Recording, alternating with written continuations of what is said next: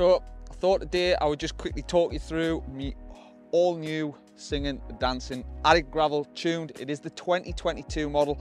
I bought this bike to run as my winter bike, which you've already seen with its mudguards on and all of its winter setup. Today, however, I've got it set up with its gravel tyres on. So I just thought I'd walk you through me setup. Up front, we've got the Creston IC SL bars, running the Wahoo Roam head unit. It is full colour. It is the version 2, which I would like to thank Wahoo for sending us one of these. It came massively in handy over the festive 500 period. I am running standard road bars, mainly because I just prefer the shape. I'm not a massive fan of the look of the flared bar. I am running a slightly wider bar than I would on my road bike. I am running 40s centre to centre, whereas on the road bike I run 38s centre to centre. Just gives us a little bit more control off road. So you can see up the front there, I am missing an aero cap. I just haven't quite trimmed the steerer down to its exact length yet. Once I get that dialed in, that'll get trimmed down and a nice cover goes over there just to finish the look of the bike. I'm running a 49 centimetre. It is the extra small. It's full carbon. It's running on Scott's HMX carbon. The weight of the bike in total is around about 8.5 to 9 kilo mark. I have got a Syncross frame protection kit fitted to this. It just protects the frame from any sort of scuffs, damage that happens normally in transit rather than actual from riding. Just want to make it last that little bit longer. Touch points.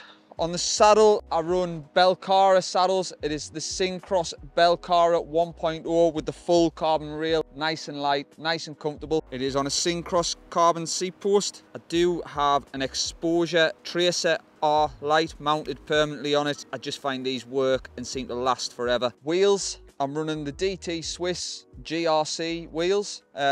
They are the top of the range gravel wheel that DT Swiss do. A real nice wide rim profile, which gives the tyre a really nice shape. I'm running 45mm Schwalbe G1R tyres in tan wall, because as we all know, tan wall is lighter and faster. I am running them tubeless, and I run them at about 25 to 30 PSI. What I will say about the G1Rs is that they don't offer a great deal of grip when you get any sort of wet mud type gravel. They're really quite slippy. They're very, very fast rolling, very, very fast on hard pack, and they roll really quite nicely on the road for such a wide volume tyre. I'm running the SRAM Rival E-Tap Axis group set. It is SRAM's entry-level group set, and if I'm honest, it just works incredibly well. I love the fact that there's no wires and it's all wireless. Up front, chainring sizes are a 48-35. I am running a SRAM Rival chain set. I am going to upgrade it to a power meter at some point, but I just haven't had time yet. I'm running the cheapest of the cheap Shimano pedals.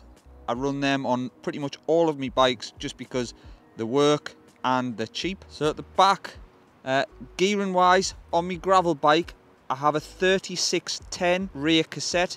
I'm running 160mm rotors on Rival hydraulic discs. The rotors themselves are SRAM red. Very, very expensive, not really required for this bike, but it was all I could get my hands on at the time. The bike has numerous mounting points for little bags and whatnots that the gravel rider seems to require. Down to my bottle cages. Tools. Up front I've got the Syncross cylinder, which inside there has all my inner tubes, spares, tyre plugs, because I am running the tyres tubeless. Then behind there we've got the Taylor bottle cage, which has an integrated tool hidden inside the bottle cage. I will leave links to the whole of this spec and how you can buy these little items. And the tool cylinder, I just find that's mega handy. You can put it on and off different bikes. It just makes life easy. At the rear, I've got a Syncross mounted saddlebag. It mounts directly to the saddle. There is 2 bolts underneath and 2 small bolts, and it just bolts straight in.